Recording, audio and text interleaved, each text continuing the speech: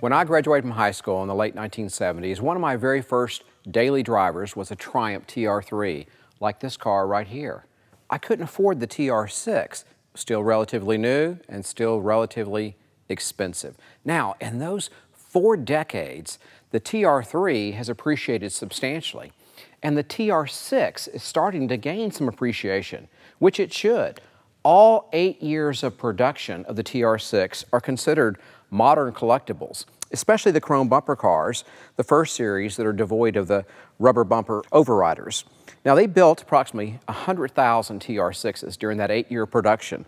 About 80,000 came into the U.S. It's an easy car to find, but what's hard to find is one like this one that's had a top-to-bottom quality restoration, and perhaps even more important, it's been through the hands of a Triumph master. Now, what is a Triumph master?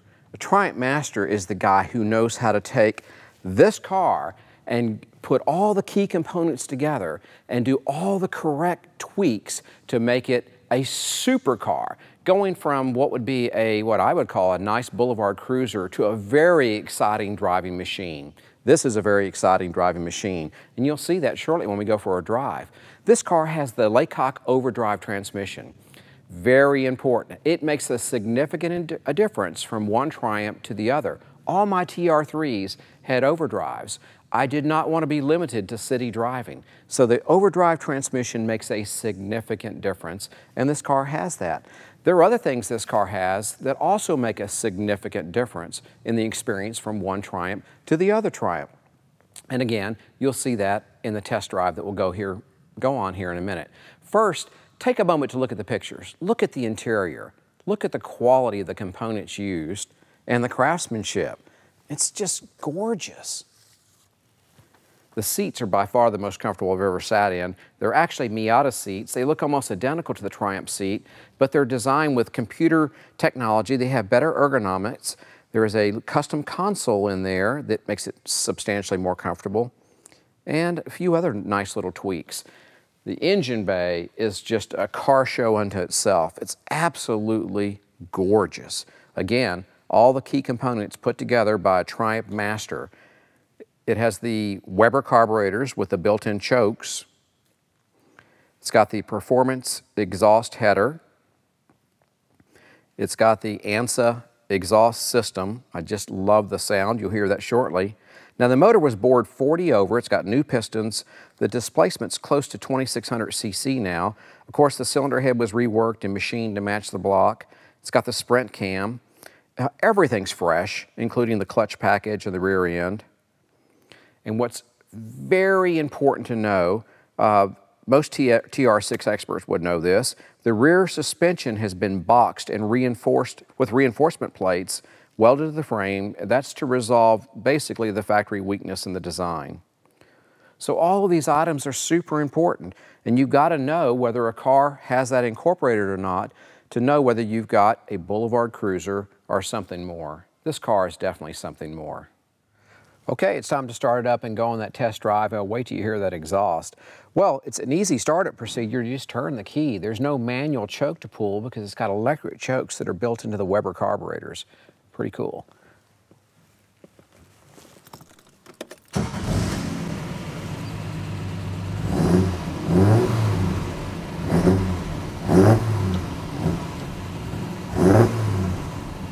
All right, here we go.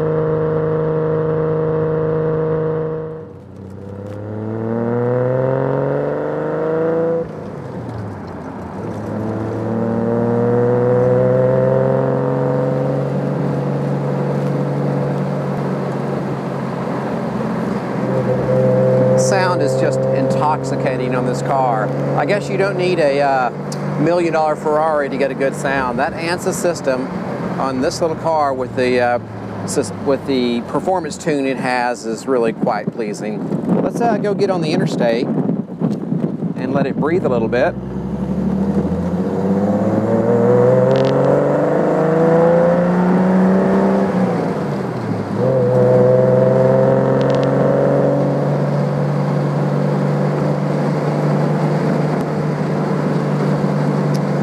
This car is an overdrive car too, and that is a huge advantage over just a non-overdrive car, and you'll see why in a minute. But I've only bought overdrive Triumphs. All my TR3s were overdrive. It's just a better car. Okay, here we go. They're going 65 out here.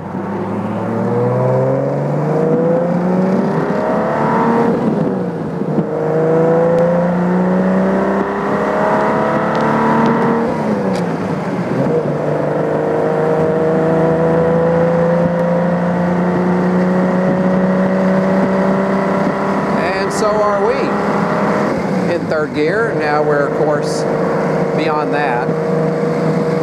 Now, I'm going to hit overdrive and watch the drop in the revs. Wow, very cool. Okay, back out of overdrive.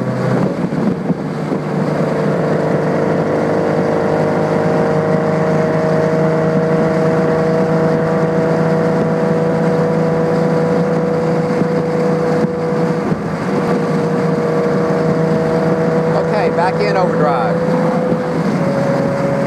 Sweet. Really impressive. You definitely want overdrive. This little car is super tight. Tight shifts, tight body, tight steering. Just a really tight little car in every way.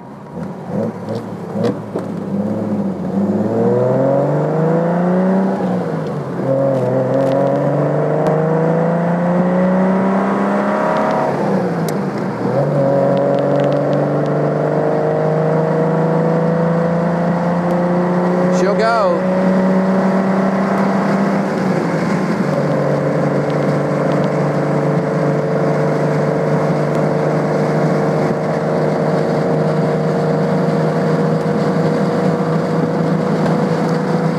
Okay, I'm at 3,500 RPM. Let's drop into overdrive. Dropped it down to about 3,000 RPM. Very impressive. December 1st in Texas, and look at the sunshine, and it's just gorgeous. This is one of the reasons I love Texas. It's convertibles almost year-round. Probably about a 45 to 65 day period, cumulative day period, you can't drive a convertible in Texas. The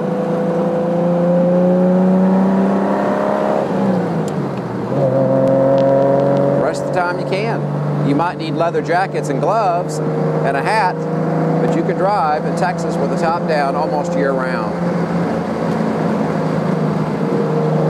This car is great on these turns.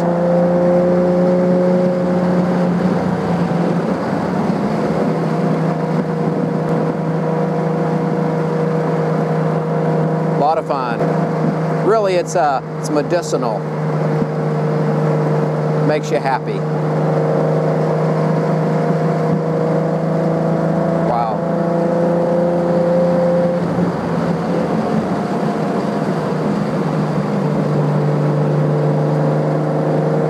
On this little motor is really impressive, and the exhaust.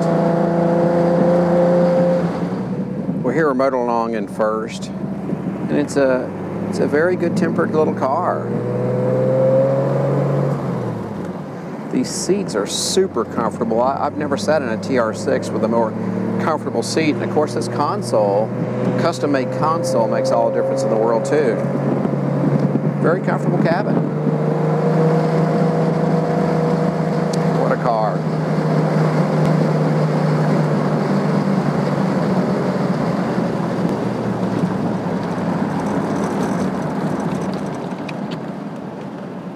Well, I hope you enjoyed the test drive. I certainly did. If you enjoyed it, click like and share this test drive with someone and come back often. We got a lot of cool cars to drive yet. This TR6 is without a doubt the best TR6 I've ever sat in, I've ever driven, and that I've ever heard. Come back when you can. Adios.